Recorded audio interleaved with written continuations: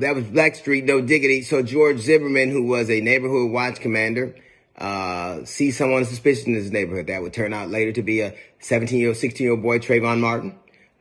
He called into the police department. The dispatcher told him to not pursue, to stay away. Of course, George Zimmerman does. A fight ensues. Trayvon Martin is dead. Ahmaud Arbery is pursued by the McMichael father and son, along with William Roddy Bryant. He is pursued in a truck, chased, a little over a quarter of a mile, and shot dead, under the auspice of there were robberies in the neighborhood. Kyle Rittenhouse, 17-year-old boy who shouldn't have had access to a gun, but he leaves Illinois, goes to Wisconsin, and under the auspices of stop preventing burglaries or rendering aid, he murders two men and shoots three men and murders two. The thing that they all have in common, whether they are from different states, whether they're from different cities and municipalities, the thing they have in common is they're the five white guys who went out, started shit, and murdered somebody and argued self-defense. They also had some other things in common. They also got predominantly white juries. Zimmerman had, I believe, one person of color. I think George Zimmerman, I think the McMichaels and the Bryant trial, the murderers of Ahmaud Arbery, they have one person of color, and Rittenhouse has one person of color. So you go out, you start the contact, you initiate the contact, you chase people, you run them down, and then you claim that you were afraid for your life. And that's pretty consistent.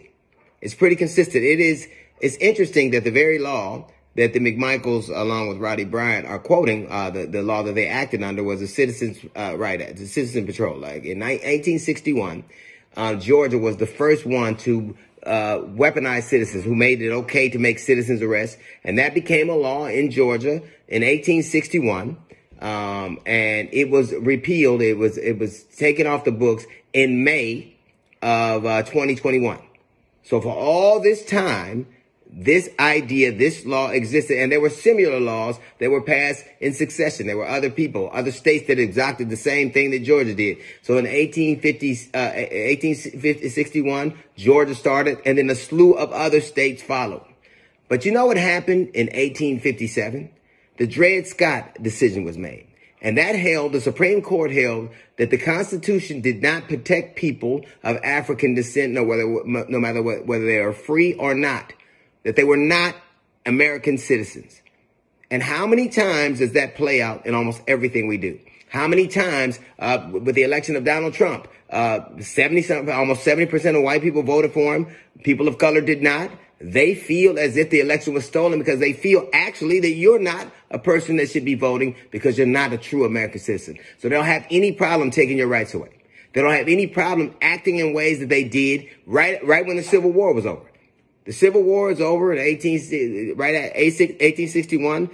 Georgia enacts a law that makes citizen patrols, citizen militias. They can weaponize them, walk up to black people, ask them what they're doing. How much does that continue today? And then they pick juries that are of the same mindset. So they initiate the contact, they murder people, they have juries that are sympathetic with their mindset, and then they're free. Because I truly believe that they honestly believe that anything you do to black people is okay. And I believe that it goes back to our initial contact here. There were laws in place, and in Georgia specifically, there was that law in place that existed until 2021, and they functioned under that law. There's a reason that all these men in different parts of the country initiate contact, murder unarmed people, and then say, I feared for my life. And then stack those juries with predominantly white people who feel the same way they do, because they actually believe that they're entitled to do that. George Zimmerman believed it was his responsibility to see what this guy was doing here. Initiate the contact, a murder ensued. McMichaels and Roddy Bryant believed it was their God-given right to initiate this contact and find out what this black guy was doing. There had been a slate of robberies in the neighborhood. And even though he had on running shorts and a shirt, I don't know what he could carry in that. I don't know how small big screen TVs are. They initiate contact and murder him. Then they say they fear for their life. Kyle Rittenhouse left Illinois to a state he did not even live in with a gun.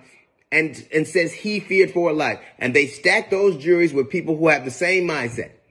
And I truly believe that they believe that we are not protected under the Constitution because we shouldn't have ever been American citizens anyway. And they act that way over and over again, whether it's voting, whether it's the thing that the neighborhoods we live in, whether it's the laws that are put in place, all are designed to do one thing, to let us know that we don't belong here.